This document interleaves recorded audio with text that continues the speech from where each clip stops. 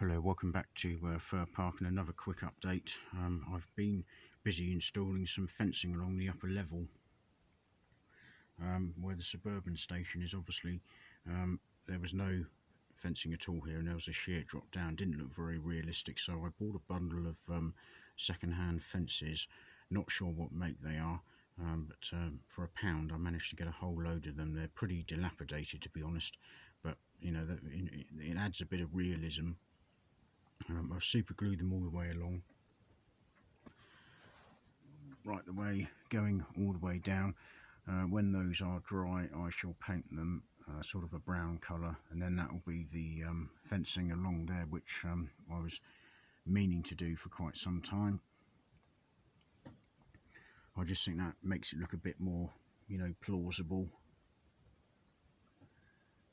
And we got some rolling stock in the station there, so these are Austrian OBB coaches and they're made by a company called Railtop, and they're 1/87 scale length. We've got a first second class one there, we've got a second class one there, got another second class, and then the coach on the end there is made by Roco, and that is a Rainer model barn exclusive one. It's quite an old model now, but Rainer is the model shop in Innsbruck, and it's a centre door coach.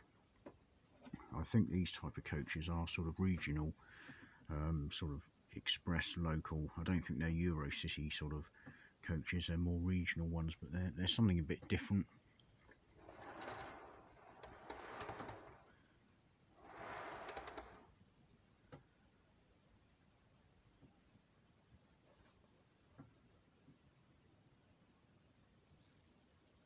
And I've also made a start on the repair to the retaining wall.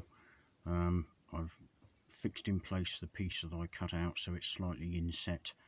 I've used a bit of poly filler and I've used some ballast and scatter. It's not finished yet. The area just here needs a bit more work. I've run out of grey paint.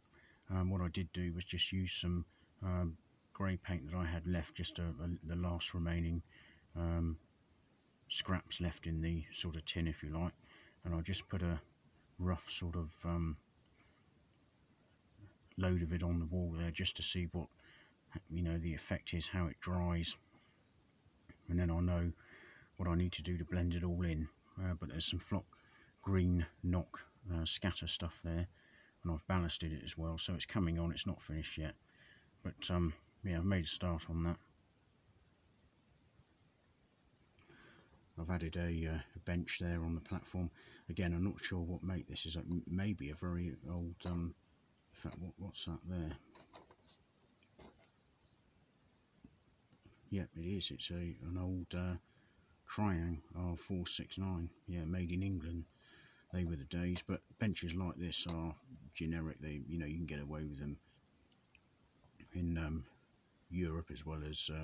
So I'll probably paint that up at some stage. But yeah, I just added that in. There's another view of the fences again on the upper level. I think if you're trying to capture a sort of 1980s dilapidated sort of S-Bahn network suburban station, you've got to have clapped out fencing, overgrown, poorly kept track, dilapidated canopies, you know, classic, you know, Cold War era drab sort of look to it, especially if it's in sort of Germany or somewhere like that.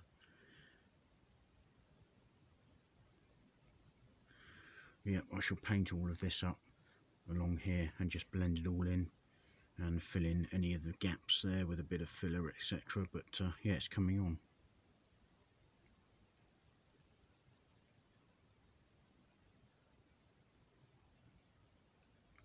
Okay, that's it for this video. So just a quick update, just to show you a bit more progress. So I'll carry on working on it and report back in the next update. Okay, thanks.